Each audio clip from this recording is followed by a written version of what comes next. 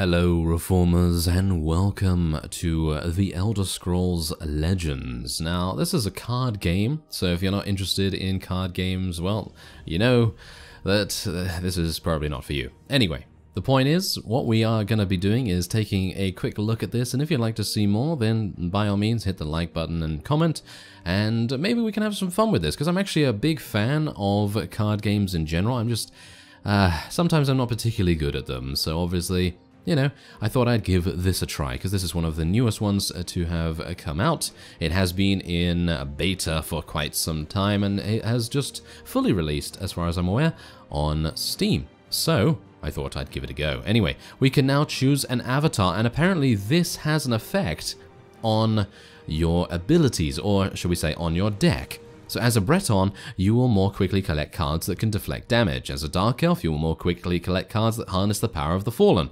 So in other words, the more cards that die, I suppose you gain more power as a result. As a High Elf, you will more quickly collect spell-related cards. An Imperial, more quickly collect cards that build large armies. Khajiit, nimbly attacking your opponent. Nord, relentlessly attack your foes. Orc reflects your ability to lead other orcs into battle, so more of a sort of Zerg style, perhaps. You will more quickly collect weapon-related cards. As a Red Guard, as a Wood Elf, you will more quickly collect cards that prey on a weakened foe. An Argonian that will reward you for playing a long game. So, yeah, it really depends on what kind of playstyle you want to have. I actually quite like the Dark Elf sort of style in general, so I'm probably going to be selecting this one. If I can. Yep, there we go, thank you. Bring me a warrior with strength and courage. That Nord looks adequate. Bring the mortal forth, and for his opponent, that one. That one. Yes, that's us. Yeah. Right. So, yeah, obviously now we are going to be having... Oh my. Yeah, they are going to kill us either way. But this is a tutorial. This is basically a tutorial. So I guess we're just going to speed through this, because this is going to be quite easy, I suppose. Place the creature in the lane. I'm not ready to die. Oh, he's just going for us. Well, obviously he's just going for us. I mean, that would be the logical thing to assume. Oh, I probably should have gone for this one, actually. Yeah, I probably should have gone for that one. That might be a bit difficult, wouldn't it? Because now, this guy is probably going to be dealing damage to me. Oh no, he didn't! He traded? Well, that was very weird, okay. I probably would not have done that if I was him. He probably should have just gone face. They won't escape us. Attack with one... Oh, yeah, I'm forgetting to do that. There we go. Opponent's health to 0 to win. Right, okay. Have they any mead in their blood? Heavy Battle Axe. Oh, Heavy Battle Axe. That gives me +4. Play Heavy Battle Axe to improve one of your creatures. That's crazy. Oh, yeah. And there we go. Insta-kill. We work together. We might have a chance. Victory. Victory for Dark Elf. Yes. And we're getting some experience as well. I wonder what that does. So does that unlock some more cards for us, I suppose? Probably. Maybe. Level up rewards. Yes, there we go. We're gaining packs. Oh, very nice. Okay, so we can open those packs up. We gain a card upgrade. Yes, I heard about this. So in the Elder Scrolls Legends, you can upgrade the cards that you use the most. So obviously they will become a little bit better. And as you can see, when you summon it, you can deal 1 damage to a particular opponent. That's nice. Okay, let's open the rest. Crushing Blow, deal 3 damage. And Orc Clansman. Obviously, we're not using Orcs, or are we? Are we going to be using Orcs? Maybe we are. Your adventure has begun. Play Story Mode to unlock lots of other features. Daily quests, solo and versus arena play, practice mode, ranked play, and lots more. Oh, well, thank you.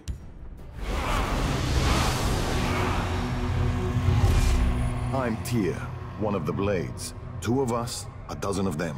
It's almost a fair fight.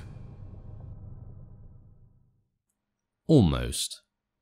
almost a fair fight. So yes, as you see, we have to go through a couple of stages here, which does act as a bit of a tutorial, but obviously it also unlocks the other modes. So if we go through to the next one, I'm sure we'll learn a little bit more about our deck. And we have more HP this time as well.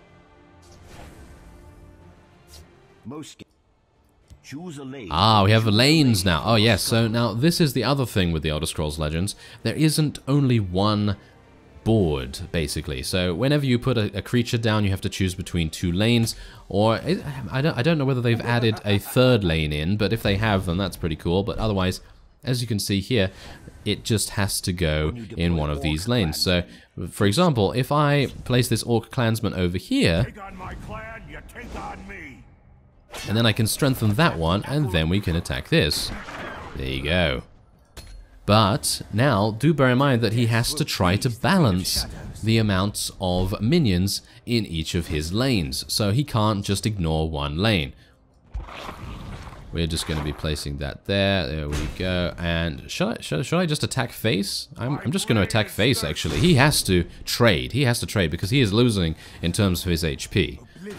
There you go. So we got some free, nice little bit of 2 damage against him there. Ah, now this is great. This is absolutely fantastic. Now, what we can do here with this is because we've upgraded it, it now has 1 extra damage, and we can use that 1 damage to take care of that 1 HP Dark Adherent. And then we just have a free lane over here with these 2 little scuttlers just nibbling away on his face. What face? Doesn't really have a face, does he? He's kind of a skeleton, but I guess that's just a mask or something. Ah, destroy an enemy creature with 2 or less power, so obviously they're going to destroy one of these. Yep, there you go. That's taken away quite a bit of our damage output, but we've now just drawn Crushing Blow, and that is going to be used against his face. Yeah, I'm just throwing a bottle at him. Take that, you drunk! Apparently, that's what we're doing.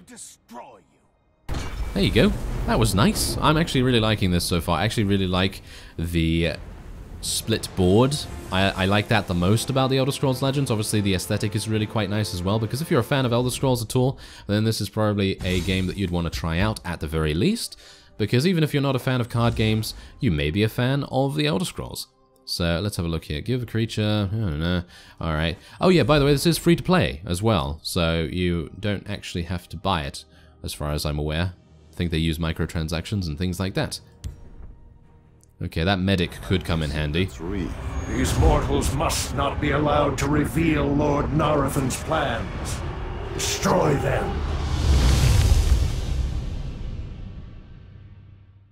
And there's a bit of a loose story here as well, which I quite appreciate. It gives a little bit of background and a little bit of substance to what you're actually doing, instead of just fighting nameless enemies. Ah, we have 20 HP now. I believe the maximum is 30 in the Elder Scrolls Legends. It might be a little bit more. And yes, I do know about Magicka, thank you very much. We've been using it. I find it a bit weird that they didn't tell us about that initially, but I suppose that's fine because we are having a lot of fun with this. When Fiery Imp attacks, deal 2 damage to your opponent. That's really nice. Yeah, we're gonna need to try and protect that. Does this have a taunt kind of ability? Where's the taunt? Increases by 1 each turn. I don't think we have a taunt. I'm gonna just place that over here, I guess. Their deaths will bring glory to the Empire. Just gonna go face, because this guy's gonna trade. Yeah. And there's a Vile Imp that's going to take care of that, which is a bit unfortunate, but what can you do? Ah, maybe it's not going to take care of that, because we do have the Sunhold Medic, which we are going to be placing over here, and then we're going to be giving the health there. And we're going to trade this time, because we can. And then we're just going to allow that 1 damage to go through, because personally I don't really see a necessity. Oh no, it's going to be 2 damage now. Well, that's fine. Don't really see a necessity to really worry about it too much. Alright, so what we're going to do now is we're going to go for something like... maybe we should just stack the board on the left. Let's stack the board on the left, shall we? Tell me where it hurts. We're just going to trade like that. There we go. I think that's quite good. I will bathe in your blood.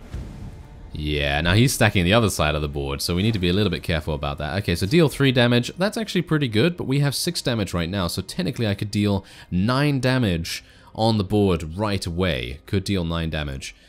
Do we want to do that, however? Because what I could do instead is place this guy here. He could trade 2 for 1. I don't know whether he's going to... Oh no! I pressed next turn without attacking. Oh, of course. Of course I would. Oh well, that doesn't matter too much. This guy's gonna trade, yeah. Oh no, he's not.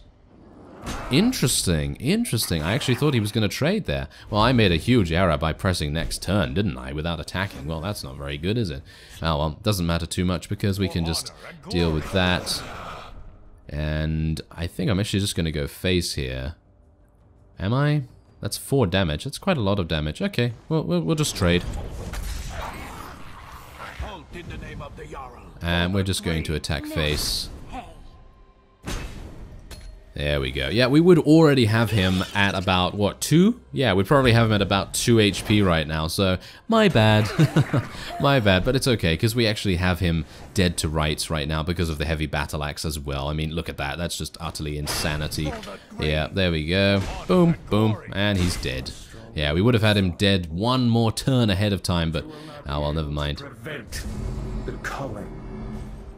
Blood will flow, and my master will let loose darkness on the world. I don't think so. Thank you very much. And we're going to get a little bit of a nice upgrade here. I think we're going to get a bit of an upgrade. Okay, let's see. Are we going to get an upgrade? Maybe we're going to be able to upgrade something? Yep, we're going to be able to upgrade. What are we going to upgrade? Whiterun Recruit. What are we going to get from it? Oh, the Whiterun Trooper, 6 damage. Wow, that's insane. 6 attack power. That is really, really good, but obviously it's quite weak.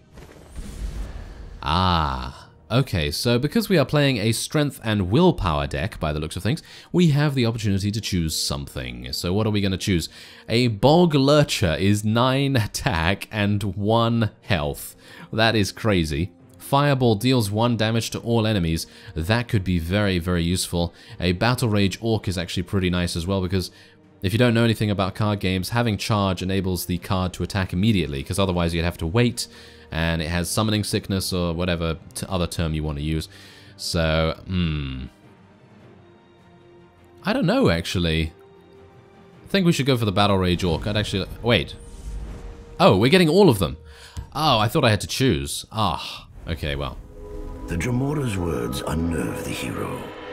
They journeyed north to meet Laneth, a sorceress friend of Tyr's, well-versed in Daedric matters. But the road ahead was far from clear. Look what we have here. Standard fee. Hand over your coin or you die. This is our road. Nobody passes without paying a tribute. We haven't got any money. As for taking our lives...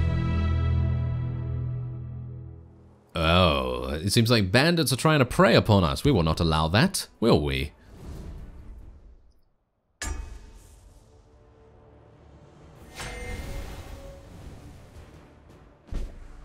We go second this time. For every 5 health you will lose a rune and draw a card. Ah, there's the other thing that I was a little bit unaware of. The Elder Scrolls Legends has a new system where when you lose HP, you have an opportunity to draw cards. And I don't know what losing runes means. I suppose you can draw 3 cards as you go down in HP. So that's very interesting, because that can mean that if you acquire board control, which obviously just means, you know, having as many units on the fields of battle as you can, and then just waiting until you have an overwhelming presence on the board, then what you can do technically is just burst your enemy down and they won't have an opportunity to use their runes. So that's pretty nice. That is actually pretty nice. Anyway, what we're going to do here is, I think I'm probably going to spawn the Sunhold Medic probably here. Then we're going to go for the Watchman over there, and we're going to go for an attack on this. That's going to survive, thankfully, and then we'll go next turn. So what we're obviously trying to do right now is trying to not, yes, as you can see there, we're gaining a card. We're just trying not to get overwhelmed, because they're trying to just get one side absolutely overwhelming there, which is absolutely fine. And as you can see, charged creatures can attack immediately. So we are obviously going to be doing that. But what I'm going to do is I'm actually going to just trade. Tell me where it hurts. There we go. And we're going to go for the orc there and just take care of that. We're just going to establish board control a little bit here. I'm probably going to try to get board control before I start bursting them down, because I don't want them to draw more cards. Because, I mean, how many cards does he have now? He has 2. And we have 4. So obviously we're winning quite considerably in terms of our hand, but yes, otherwise, alright, so we're gonna do this, and we're gonna trade. Maybe I shouldn't have traded. Not entirely sure. Whoa, okay. Wow, that was a pretty powerful move right there. Oh, never mind, we've got Fireball. Oh, I think that was quite scripted, don't you think? Yes, I think that was quite scripted. Okay, well, goodbye. Yes, that's a very, very good card, isn't it? Okay, well, let's just attack. I don't really mind whether he gets some cards right now, because we have amazing board control. And if he decides to spawn something really, really good, then I'll just use Crushing Blow against it or something. I don't think he's going to be able to prevent us from killing him this turn, because again, we have Crushing Blow. And even if we didn't, we also have Melan Moon Huntsman, which is also able to hit him as far as I'm aware. There you go.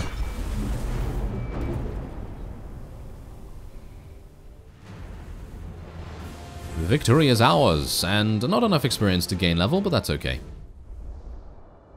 The last bandit, seeing his fallen companions, dropped to his knees. He said that if the hero spared his life, he would show them where the robbers had hidden their ill-gotten treasure. But the merchant demanded justice. And what did your hero do? Aha, so this is another one of those choices, and it's actually really cool how they do something like this. Now, let's see, can you actually gain both of these cards? I'm pretty sure you can gain both of these cards, because this is a relatively competitive game, so you would assume that you'd be able to get both.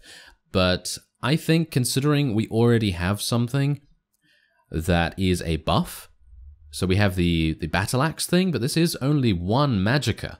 So 1 Magicka is actually very good, but destroying a creature with 2 power or less, that could come in really handy. So I think I'm going to go for Execute.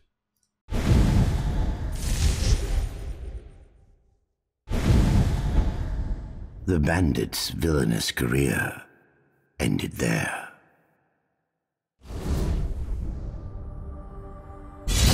All right, well, yes, I suppose that is only, it's only fair, because he's, picking on some pretty innocent people. Anyway, we are also gaining Legion Shield now, which is also nice, so I think my choice to select Execute was perfectly fine, because if we have too many buff cards, then we're just going to have too many buff cards, and we're not going to have enough minions to use them on, I guess. Maybe. Dominion guards. Halt! We're looking for a rogue blade who matches your description. There must be some misunderstanding. What kind of misunderstanding?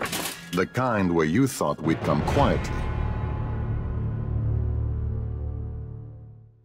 Yes, so the Dominion Guards. Alright, let's deal with them then, shall we? I'm looking forward to actually using our new cards, because the new cards actually seem really, really powerful. But obviously this is, as I say, just the initial starting tutorial thing. The Dominion troops have 2 guards already in position. Oh, I see. And they have taunt, by the looks of things, or technically guard. Guard. Enemies must attack this, so you must obviously be starting to attack that. Okay, well that's absolutely fine, because we can just, spawn one of these guys somewhere. By the ancestors, I will never surrender. Thalmor agent already, huh? I see. Guards must be destroyed before you can attack other enemies in their lane. Yeah, I know that. Thank you very much. Okay, so what we're going to do is I'm actually... yeah, I'd love to be able to use Execute. But apparently I can't do that at the same time as using something here. So what I'm going to do is I'm just going to do this.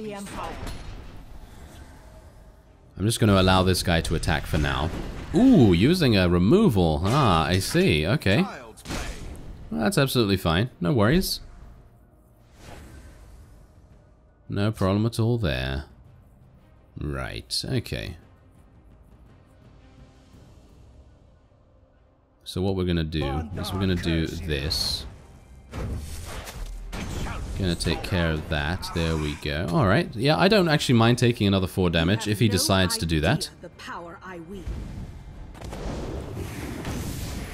And we're gaining a lot of extra cards because he is bursting us down rather considerably. As you can see, we're just gaining so many cards here, so we're going to have a lot of different options. And we've just gained a Legion Shield as well, which is, well, just insanity, because, you know what we can do with that? Yeah, we can actually do something really, really cool with that. Awaiting orders. Oh, look at that! And now you're going to have to attack that, aren't you? You terrible, terrible fiend. Yes. Okay, not bad, not bad. Idea the power I wield.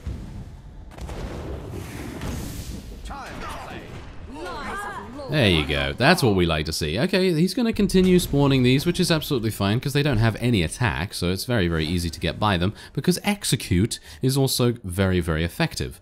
Alright, so we're going to spawn a Hive Worker here, and then we're just going to use Execute against this.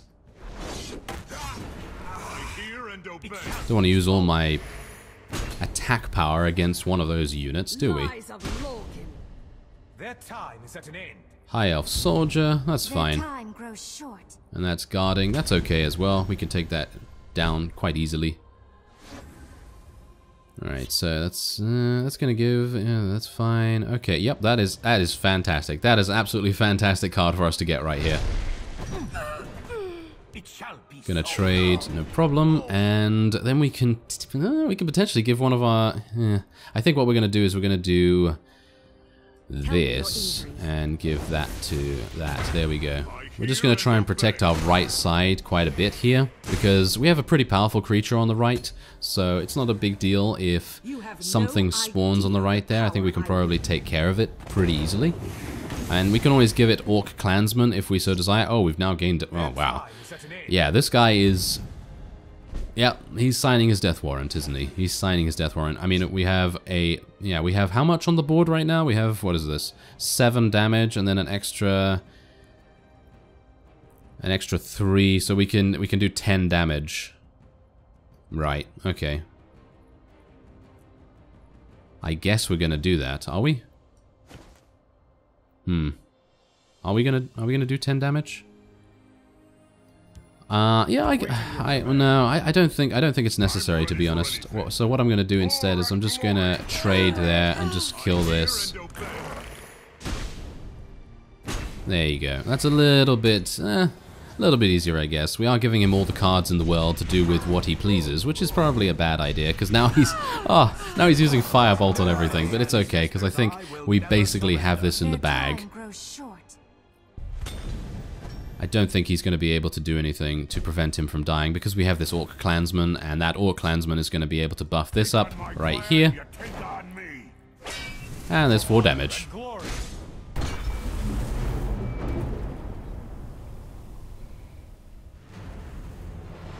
There you go, and there's a nice level up as well, so we're going to be able to upgrade one of our other cards. I wonder what we're going to be getting.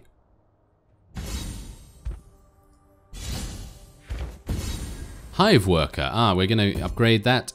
We can choose. Okay, so we can choose to upgrade that into a Hive Defender or a Hive Warrior. Okay, well, yeah, so Breakthrough. Excess damage is dealt to the opponent, so if you kill an opponent's minion that has, let's say it has 2 HP, then you're going to deal 4 damage to your opponent. I personally feel like this is probably not a very good card because it only has 3 HP. I personally feel like this, which is a taunt with 3/6, that's really good in my opinion, so we're going to be taking that.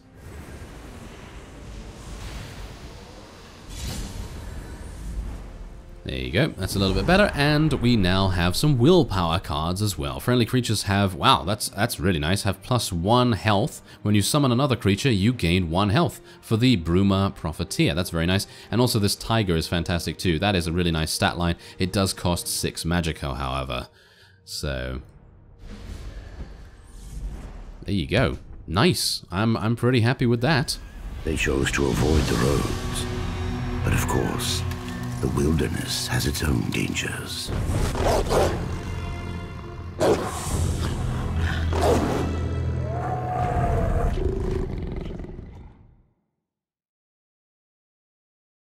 Alright, so we only have this and one other fight until we have gotten to unlock a Black Marsh Smuggler's deck, practice, and play modes. So I guess if you'd like to see more, then by all means let me know. I thank you very much for watching, and I will see you next time.